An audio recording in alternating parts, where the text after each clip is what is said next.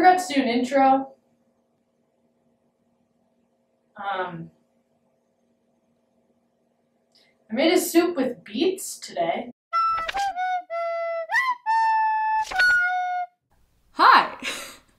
It has been a while. I am in college now.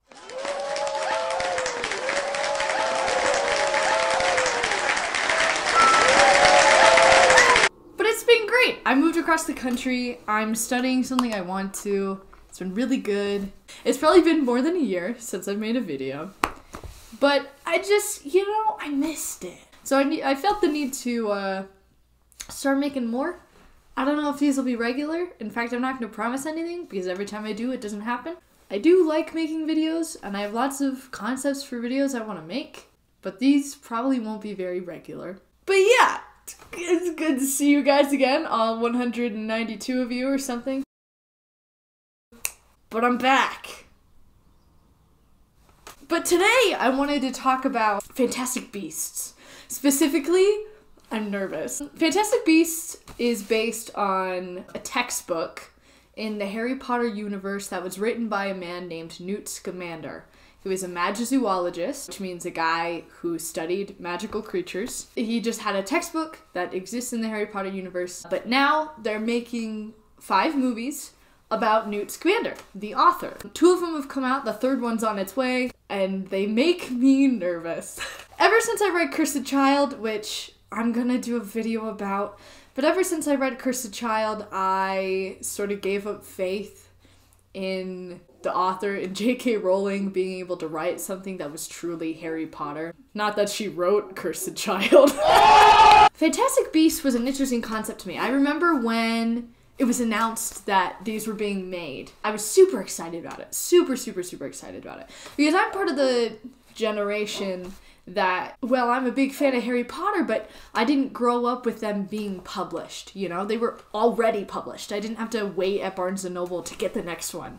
I didn't have that level of excitement with the Harry Potter series just because I'd never experienced that before. And so I found out that Fantastic Beasts was happening, and I was so stinking excited because it was the first Harry Potter thing that had come out while I was alive and could remember it. And Fantastic Beasts was an interesting concept. I looked at it and I was like, there's so many things she can do with this. I was excited. I remember where I was when I was going through theories with my dad, and we were on the Green River because we did a week-long trip on that as a family reunion, which was super cool. Best vacation ever. I remember talking about what I thought the Harry Potter series, what it was going to look like, because I think we had just seen the first one at that point. And I had all these theories and I was like, this is where she's going to go with it. The obscurial that Newt has in his suitcase is a whole nother thing that I'll probably talk about at some other point because I've got lots of theories. But I do remember being disappointed in J.K. Rowling's decision to not show Dumbledore and Grindelwald's relationship as romantic. Because she had she'd posted on her Twitter after the Harry Potter series were published that Dumbledore was gay. And this was a big thing for fans, right? People were like, oh my gosh, representation. Even though they weren't mentioned in the books, at that point I think people did respect the fact that it really didn't have much to do with Harry Potter's story. We never saw Dumbledore married. There was no excuse for him to... I mean, he was old. He wasn't dating people. So it just wasn't something that came up. And I think a lot of fans were like, okay, that makes sense. And now we get to have fun with fanfictions and headcanons and all sorts of stuff. For me, when I found that out, I was like, oh my gosh. That makes the Dumbledore Grindelwald story so much more compelling. And then I saw Fantastic Beasts. I've seen the first 2 now, because they're both out. And I tell you what, I was really impressed with the first one. I loved Tina as a character. I've never seen a female character like her before, where she is so lawful, but yet her own form of law, right? Even though she wasn't allowed to be an Auror anymore. She was fired.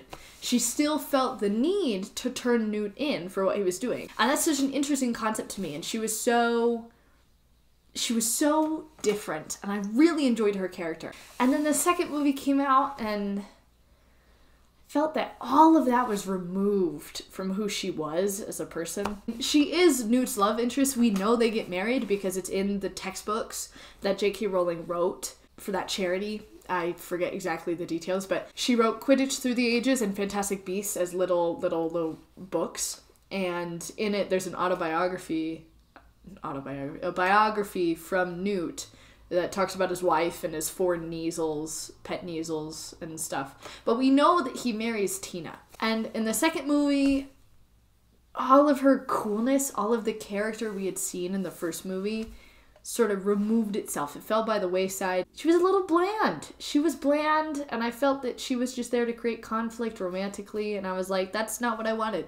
That's not what I wanted from Tina. But it's all good. There's other things that I'm very excited about. I'm very excited about Queenie's character development. That's such an interesting thing to me that I feel could be cool.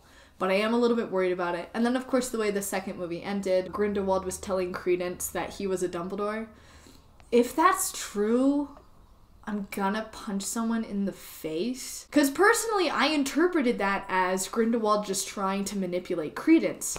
If it's true, the whole baby story, I don't know. That's a whole nother thing though. What I want to talk specifically about is J.K. Rowling's missed opportunity with the relationship between Dumbledore and Grindelwald. There is such a wide open space to make that such a compelling, amazing story, and she just discarded it.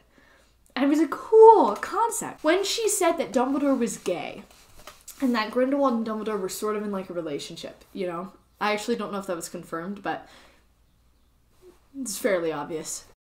She opened this window of opportunity to explain why Dumbledore had such a hard time going after Grindelwald. We all know the story, right? Dumbledore and Grindelwald were childhood friends.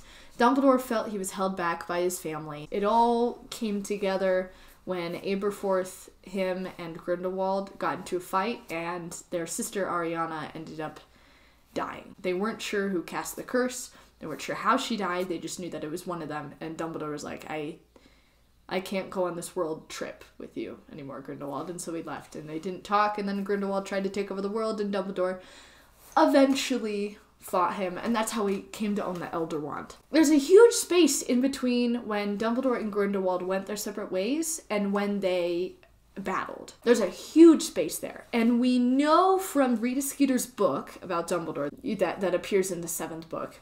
We know from that book that Dumbledore had a really hard time going after Grindelwald. He was probably the only person who could defeat him. He was one of the most powerful wizards in the world at that time. And he put off going after Grindelwald for a long time. And for me, when J.K. Rowling said that Dumbledore was gay, I was like, oh my gosh, it makes so much sense now.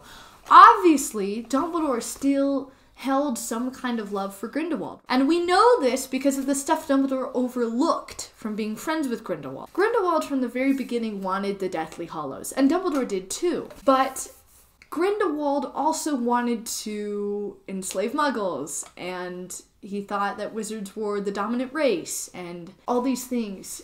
All things that Dumbledore didn't necessarily agree with, but that he went with because of his relationship with Grindelwald. To me, that makes a lot more sense if Dumbledore was in love with Grindelwald, right? If they were in love, I think Dumbledore would be more likely to overlook those questionable aspects of him because he was in love with him. That can work with a friendship, but it's just a little bit less compelling. It's a less good story. That's really the thing I think J.K. Rowling missed out on. The story is so much more compelling with that love in the story. I really don't care what your standards are, whether or not you think it's good or bad or a sin or whatever.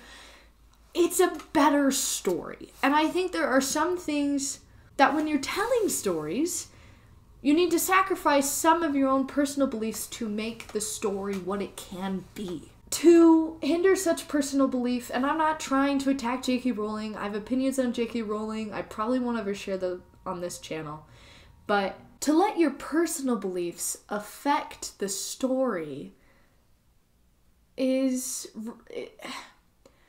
I have such an issue with it. To a certain extent, when writing a story, sometimes you have to sacrifice personal beliefs in order to make that story more compelling. The issue I really have is that it's a much better story.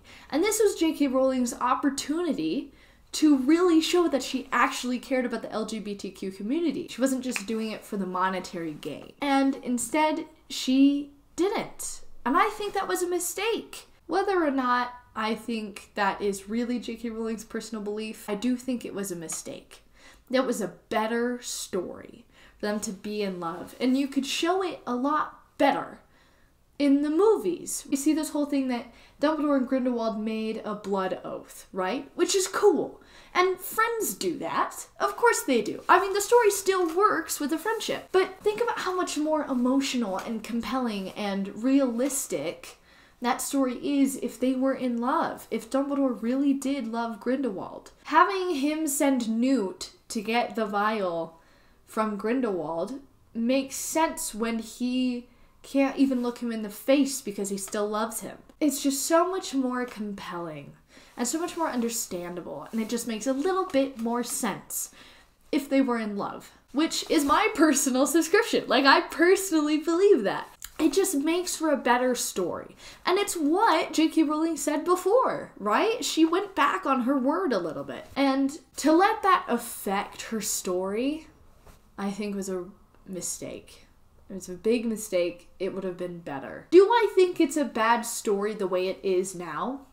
No. There are other things I'm worried about. But the story still works with them just being friends. And I don't think J.K. Rowling ever said that they weren't gay in the movies, but she did say that she wouldn't depict them being explicitly gay. Which, define that how you will, but I do think she missed out on an opportunity though. It was a better story with them being in love. And there's lots of other things I'm worried about with Fantastic Beasts, but this is the thing that really annoys me because it was just a better story. And as someone who likes writing, I can see that.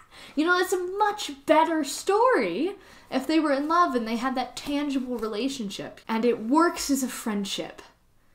But it would have been better as a love story, which I don't say often. A lot of the times I think the opposite.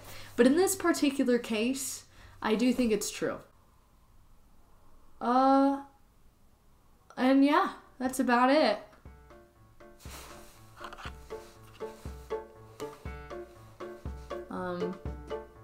Yeah, that's the end of